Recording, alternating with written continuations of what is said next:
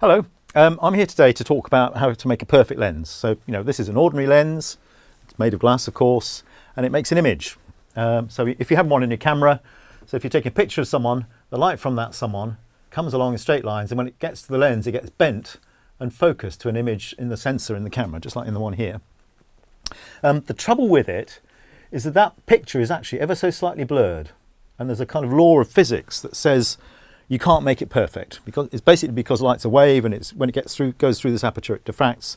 That makes it a limit to how sharp the image can be. What we're doing is we're making a new sort of lens, a perfect lens, and instead of using a material like glass, it uses one where the refractive index is actually negative. And the result of that is that when the light enters the glass, it doesn't bend towards the normal, it bends in the opposite direction. So at this angle, it's a negative angle because it's a negative refractive index.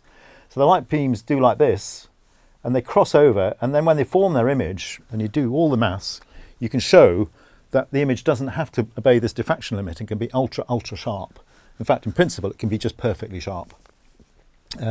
We can't do it with men, but you can do this thing on a really small scale, and maybe that's useful for making microchips, for making really sharp features in a semiconductor circuit.